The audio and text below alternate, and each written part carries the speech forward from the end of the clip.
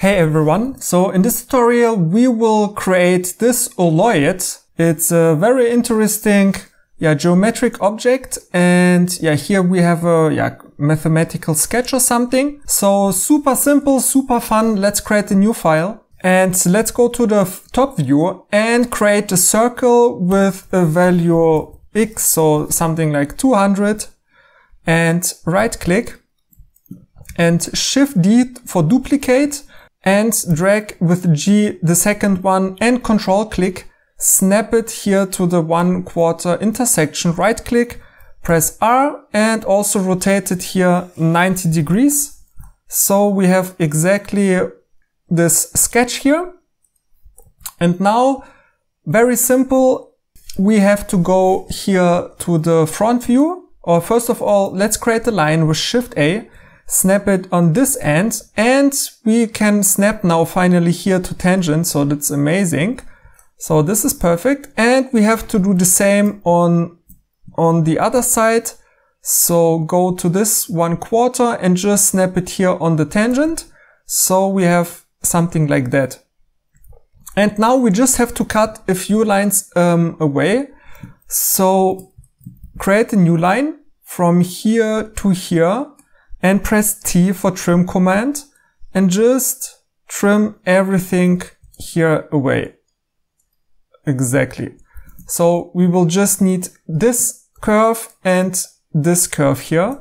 So let's do the same, Shift A and just drag it here across the circle and press T and just here trim everything away. And we have something like that. And we can start to loft that. But if we loft that, you see we have here a rounding, but that shouldn't be the case. You see here everywhere it's straight.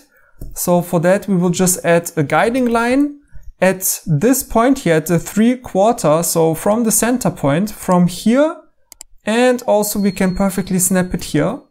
So we can loft now those two curves and shift. You see, from that perspective, we see that we will squeeze it kind of with Shift click and tell it, hey surface, be straight and do what I want. So something like that. Okay. And basically you can delete all curves. Tap object mode, Alt X for mirror and bring it to the other side. Right click and again Alt X, and this time to the bottom. And we are almost done, because no object in the real life has such a sharp corner. So let's fix that as well.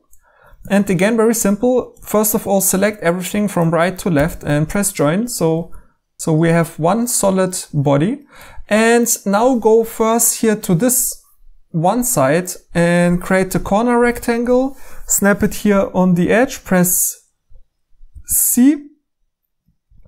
And just create something very, very thin and go around this corner where it's flowing into this flat surface.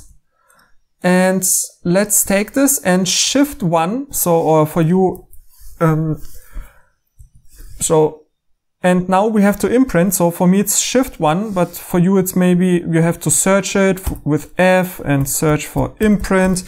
But yeah, one of the most important commands for surface modeling. So I have it on Shift 1, so Shift I, very fast to use. Below this video you find also PDF with all of my shortcuts and everything about surface modeling. Super important. So imprint and select the surface. And if we see the edges, we see we have now this imprint here, and just with 3 face mode, select those extra faces. Shift X to delete it. And let's take this curve and go to the top view. And with G, drag that out a little bit and rotate this one as well 90 degrees. And again, Shift 1 or imprint onto the surface, delete this curve and delete all of those little extra faces with Shift X. And now, very cool.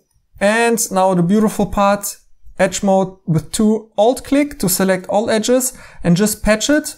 and press tab. And you see, it looks absolutely beautiful. So press OK, Shift E, and yeah, look, perfect transition. And also here on that side, the same. So just get the edge with Alt click, patch it, press once tab, so everything is G1 and continuous.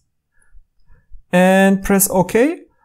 And let's check out here our zebra. And guys, look, this is so smooth and beautiful. So plasticity is just fun. And yeah, if you want to learn much more about surface modeling, I have an amazing PDF with super valuable information and all of my shortcuts.